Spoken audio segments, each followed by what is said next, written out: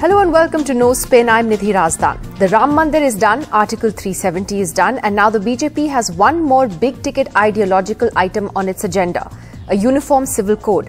The ruling party has just announced that it will bring in a uniform civil code if it's voted back to power in Himachal Pradesh, where elections will be held later this week on the 12th of November.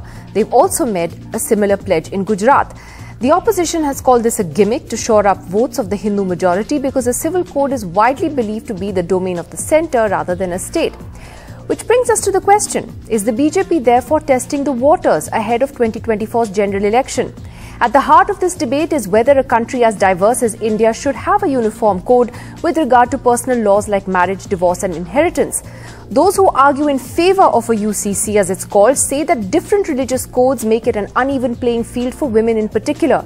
But others point out that the realities are more complex. For example, even under current Hindu, Muslim or Christian civil laws, there is no uniformity, and even within communities, there are many divergences.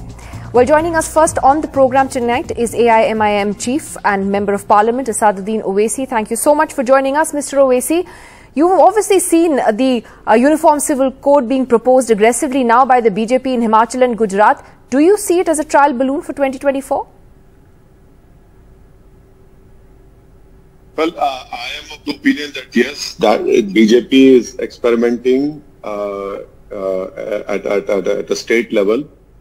But the issue is that the biggest issue for BJP is to cover up their misgovernance, their mistakes, which have destroyed the livelihood of poor people of Gujarat and Himachal and wherever the states elections are going to take place. Now, if you talk about uniform civil code in Himachal Pradesh, will Mr. Amit Shah be able to buy a land in Himachal Pradesh? He will not be able to buy land in Himachal Pradesh, especially agricultural land, because of Section 118 of Tenancy Act. That is simple as that. So why is BJP fooling? When the Home Minister of India cannot buy land in Himachal Pradesh, especially agricultural land, because Section 118. Secondly, about Uniform Civil Code proposal in Gujarat. You see the travesty over here, that in Gujarat, no one can change the religion unless until permission is given by the government. What sort of uniform civil code are you talking about? Thirdly, what will happen to the Adivasi culture in Gujarat, the tribal culture? Are you going to overtake it? Are you going to completely finish it off? No, you cannot do it, because we have given constitutional protection to tribals. Fourthly, you talk about uniform civil code. Why is it that only the tax rebate are given under Hindu undivided family to Hindus? Why not to Muslims and Christians? Isn't that the violation of right to equality in our constitution? Fifth point, BJP talks about uniform civil code. Is that the only directive principle of the constitution? What about Article 39, which talks about equal distribution of wealth? The 60-70% of the wealth of this country is controlled by 8 to 10 families. Right. So this is a very clear-cut device to forward their agenda, and in the process they want to ensure that the Muslim identity is forever destroyed in India in the name of Uniform Civil Code. That will not happen, because Article 29 is the right to culture, which is an unfettered right. Right, but those in favour, those in favour of a Uniform Civil Code say that we are one country, so there should be one law. And that also a uniform civil code would benefit women the most, rather than subjecting them to arbitrary religious laws. What would you say about that on merit alone? Well, that is why we have Juvenile Justice Act. That is why we have the Hindu Marriage Act. That is why we have the Indian Succession Act. People who don't want to follow religious laws, they are free to follow all these laws. Who's stopping them? And when you talk about laws, from 2000 to 2019, 90 lakh girls are missing in the name of female infanticide. Who's responsible? We have laws over there in a population as large as Uttarakhand. Who's responsible for that? And then in Gujarat, the girl-child ratio, let the BJP say what is the girl-child ratio as compared to 1,000 boys. Which is better, the Muslims or of the Hindu community? BJP has no answer to it. These are the answers. And you talk about gender issue. Why did BJP release the rapist of Bilqis Banu and killer of her 3-year-old daughter and her mother? So this is completely wrong argument. You have laws which are there. Use it. Who's stopping you from that? And this argument of one nation, one law. You know, why do we have concurrent lists? Why do we have state lists? Why do we have union lists? And why is it that every state government can amend IPC, CRPC? BJP says no, one nation, one law. Can a Gujarati or a person from Himachal Pradesh go to Lakshadweep and Arunachal Pradesh without taking permission? No, because the laws are different over there to visit over there. Fair enough, Mr. Owaisi. Finally, though, isn't the Uniform Civil Code actually an unfinished ideological agenda of the BJP, like the Ram Mandir, like Article 370, and therefore more than just a distraction from their misgovernance, as you put it? No, it is both. Now, for example, if I ask a BJP person, okay, you talk about uniform in UCC, will it be the Daya Bhaga school of thought or the Mitakshra school of thought? Please tell us. Will you making a law to give an agriculture land to a Hindu girl, or you will say no, Kanyadan is over, nothing doing? BJP has no answer to this. What about having complete prohibition in the country?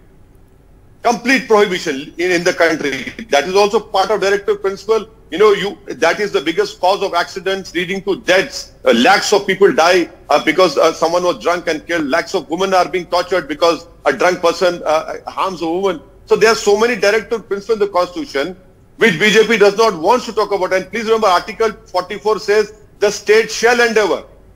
And that is why Baba Sahib Ambedkar said that it should be voluntary, not mandatory.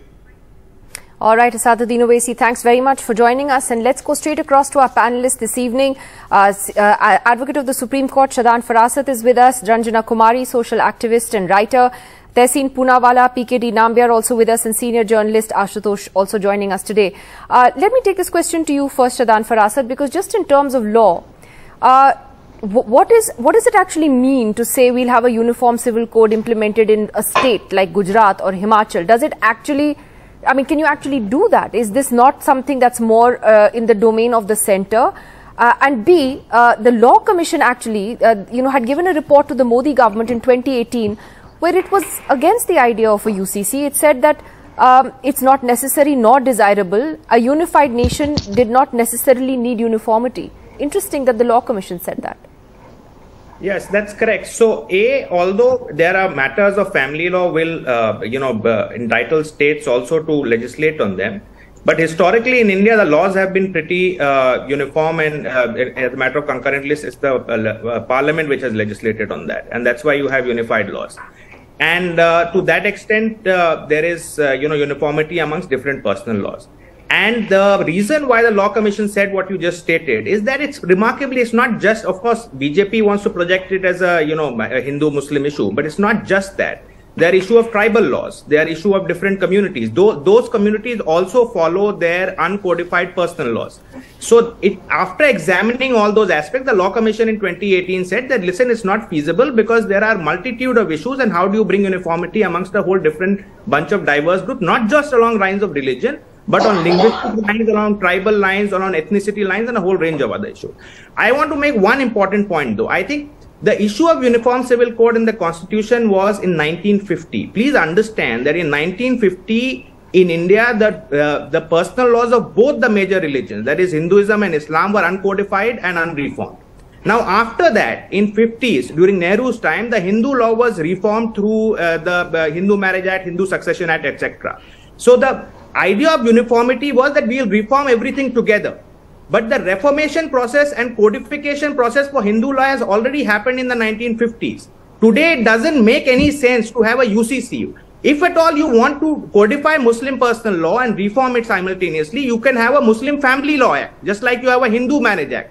You do it separately. What it does is two things. If there are elements of law which you want to reform, and there could be some minor elements here and there on succession, equal rights for women in succession, etc., you can bring those things in. Polygamy, for instance, can be excluded. Anyway, it's not being followed. It's one of those things which the community is beaten around with, that polygamy. It's actually on the ground, very small number of Muslim men practice polygamy in India.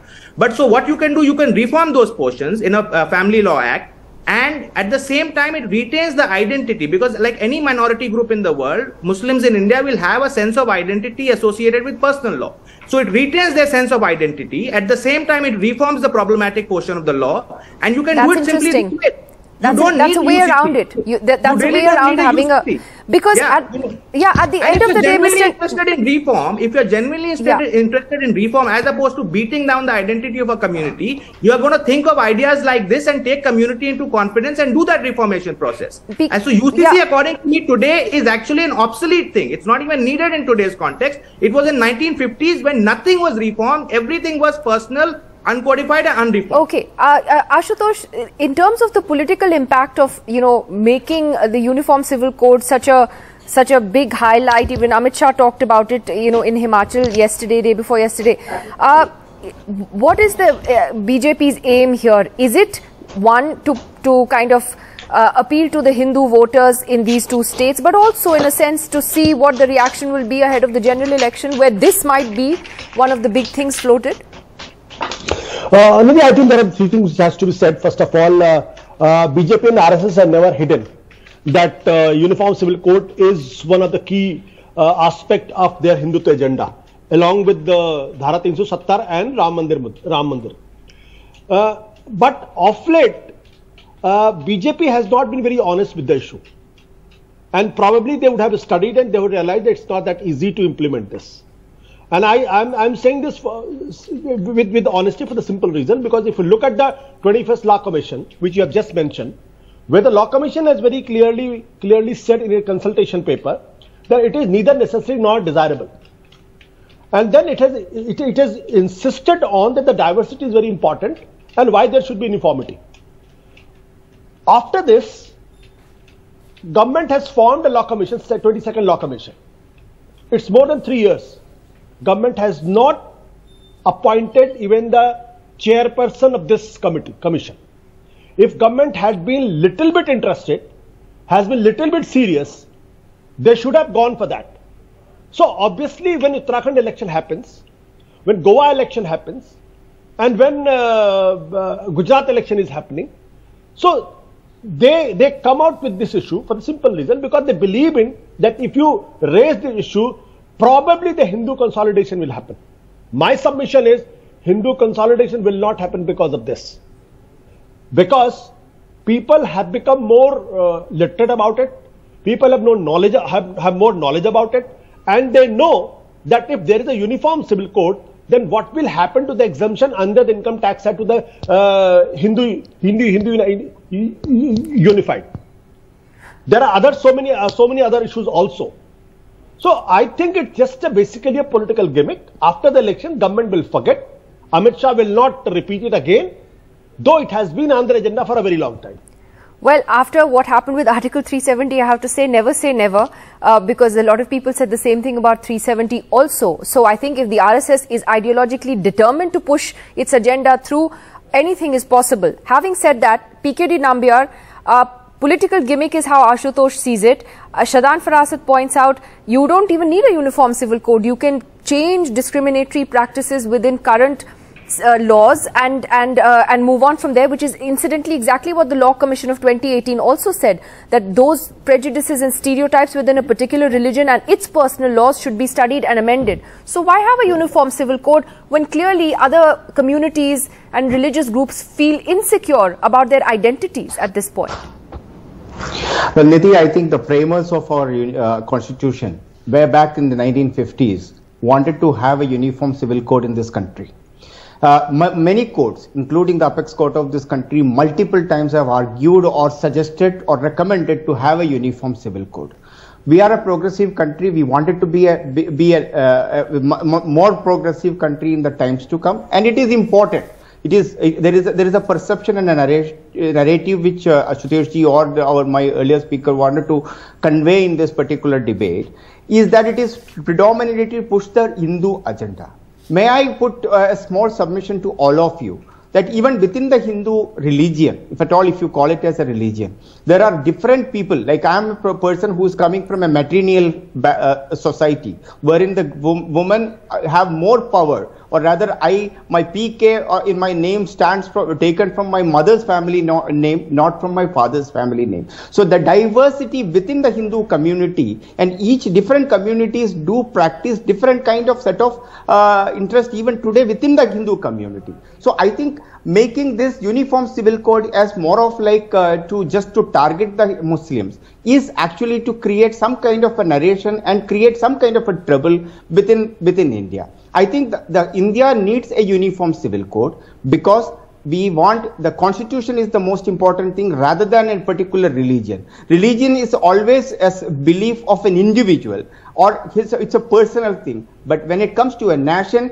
we need to have a uniform civil code wherein, as you said in your initial remark, the poor, the people who are affected with these different laws, different personal laws are the women or the girls in this country. You need to understand that there are religions even today which practice child marriage. I'm not talking about one religion or two religions, even caste within the Hindu community do practice the girls before even the 15 age. I'll just get the others in on that. Although I have to tell you that yes, there was a fierce debate in India's Constituent Assembly about a uniform civil code, but at the end of the day, they decided not to push through with it.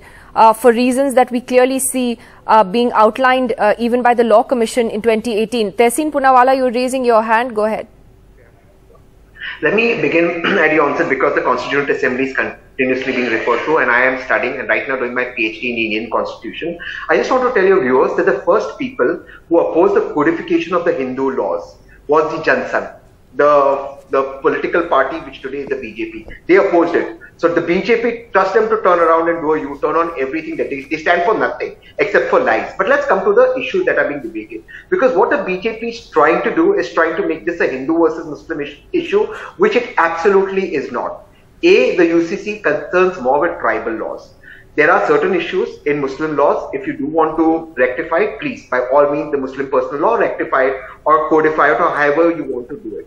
For example, studies. Now, these are government studies says polygamy is much lesser amongst Muslims than amongst other religions or other tribes of religion. So why are the Muslims being singled out? Because it becomes a beating stick for the RSS, and forgive me for being political, because this also is a political debate. Now let me ask the BJP or their representatives or the sympathizers one question.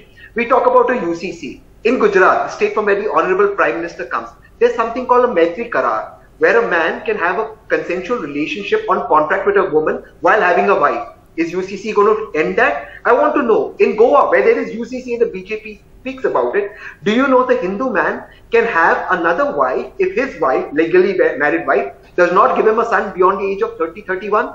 Legally. So why are you making this a Hindu-Muslim issue? If you want reforms, let's look at all religions separately. Issues that you think are against women's rights or for child rights, where you have the juvenile justice, please go ahead and reform them. Nobody is stopping it. But the fact that they want to make this a Hindu-Muslim shows that they have no agenda. And again, I repeat, this has less to do with any particular region. This will affect more tribal rights. Wait, before I come back to you, Mr. Nambiar, I just have to get Ranjana Kumari's initial comments because I know you'll want to jump in. Ranjana Kumari, your views on the whole women card that is played with a uniform civil code. Is this something that is better for, that would benefit women in the long run? Or is it more complicated than that? Well, Nidhi, everybody has talked about Constituent Assembly. All the religious, scriptures, customary practices were codified, and also there was no agreement. And then it was decided that we will have all personal laws. From 90s, when you look through all the women's movement demands and, whether it is National Perspective Plan, whether it is Status of Women Committee report, whether it is, all our individual manifestos, you will see that everywhere for a long time women demanded a uniform civil code. Now, why? Number one, we want all the personal laws to be repealed. Why? Because they are all discriminatory against women. Every single personal law has some or the other provision which is discriminating against women. Whether it is marriage, custody of the child, whether it is, adoption, all those issues, you just showed it on your channel. Now, the thing is that when personal laws are discriminatory against women and each law cannot be reformed separately, so first and the foremost thing is to repeal all personal laws, because they have, whether it is coming to inheritance rights of women till date, We have even Parliament passed it, and also Supreme Court said that you can give your inherited, you cannot give share to women in your inherited property. Still date, that's the provision. I mean, you can still will away your property. A father has the right to will away his property. Now look, and also in terms of marriage, different religions have different kinds of practices which are all against women, discriminatory against women. So uniform civil code is a deeper debate. We need to discuss it across the religious communities, and we have to come to some kind of a consensus. So one religious, one religion is not in a way making others feel that they are really imposing on them to follow whatever that particular religion. So we do need to really reform the personal laws, do away with them. We don't need these personal laws. But at the same time, what this common law of the land, the modern common law of the land has to be evolved. And many areas it is already there, as mentioned by your advocate panelists, that we do have. And even I think just the previous comment I heard that there are laws. Why don't you people take those laws? But it's interesting. You're saying for me, you're saying reforming individual personal laws is not going to cut it. 5 seconds more, because very serious debate for us. There is a divided opinion at the moment about it, because everybody is fearing that imposition of Hindu laws will be on everybody else. But I don't think that should be the thing. There should be a proper debate. And there should be a proper discussion. We do not want personal laws. That's what our Shadan, do you want to address that? Do you want to address Ranjana Kumari there and her concerns? I think there can be two views. What Ranjana ji is saying is, if there is a genuinely secular UCC without any sort of, as a across the board rights, thing, without any imposition of a particular section's rules or laws into that, then that's maybe something desirable for all. And women, it's a fact that in all personal laws, women are the losers. There's no dispute on that. I think what the formulation I've suggested, what it does is, in the today's context, there is a genuine sense of insecurity in minority groups. And it's not surprising. If you are daily being targeted, you will be insecure about your identity. Even if you're not being targeted, you will be insecure because you're a minority group. That's why we have minority rights in the constitution. So therefore, what it does is it actually draws a balance between protecting the rights of, say, women in personal law and at the same time retaining the identity. For instance, I'll give you an example. Nikah is a pure contract, right? It's way more modern than a Hindu marriage on sacrament, right? That's a sacrament. So it's a relatively very modern thing. So that aspect there's no problem with. There could be a problem with the succession, because if you get 1/3, a woman gets 1/3 and a boy gets 2/3, there could be a problem. So that's the element of reform. So you reform the problematic part, you retain the good parts, and that way what you do is you give security to the community as a whole, and you protect those who are vulnerable within the community genuinely. And that therefore draws a good balance between both the objectives. Okay. Ashutosh, because I'm just coming to the last couple of minutes. Yeah. See, Nidhi, the fact of the matter is that the framers of the constitution also wanted Dhara 370 to continue. But was it continued? But it was removed with lot of pomp and show. Second point is, I think the framers of the constitution wanted UCC. But when Pandit Jawaharlal Nehru and Baba Saheb Ambedkar wanted Hindu Code Bill, in 1951, the first parliamentary election, who were the people who opposed it? Who were the people who burned the effigy of Baba Saheb Ambedkar? Who were the people? The BJP was not there, but Jan Sangh was there, RSS was there. And so I think when it suits you, it's okay.